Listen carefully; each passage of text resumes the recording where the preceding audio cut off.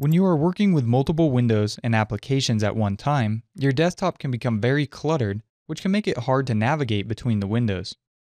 Let's take a look at some of the features that Windows 7 includes to make it easier to navigate and work with the open windows. The first feature that I want to show you is the keyboard shortcut AltTab. To use this, just hold down the Alt key and then press the Tab key. A small window will appear that shows you a preview of each window that you have open. To change the current window that you are working on, just hit the Tab key until that window you would like to go to is highlighted. Then let go of both keys. Now that window has become the front window, and I can continue to work without having to take my hands off the keyboard.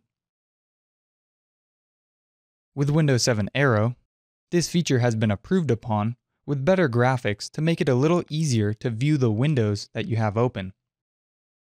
Instead of hitting Alt-Tab, try the Windows tab instead. To do this, just hold down the button on the keyboard with the Windows logo on it. Then hit the Tab key. We can see how much easier it makes it to view the open windows because of the larger images.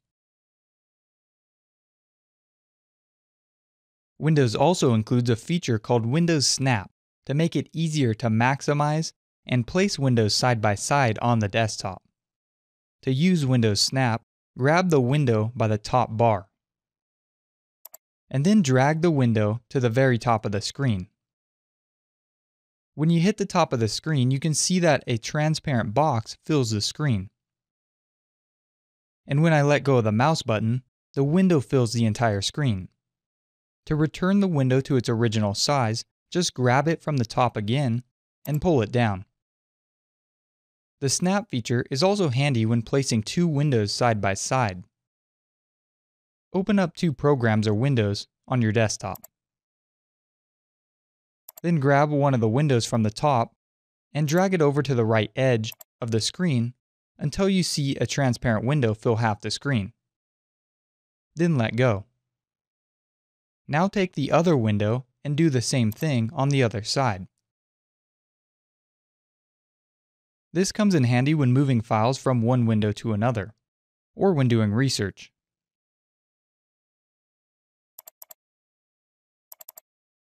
The last feature that I want to talk to you about is called Windows Shake. You can see right now that I have multiple windows open on my desktop. If I want to close all the other windows on the desktop except the one that I'm working on, click and hold on the top of the window. Now give the window a shake. You can see that it minimized all of the other windows that were behind it. To bring back the windows, just shake it again.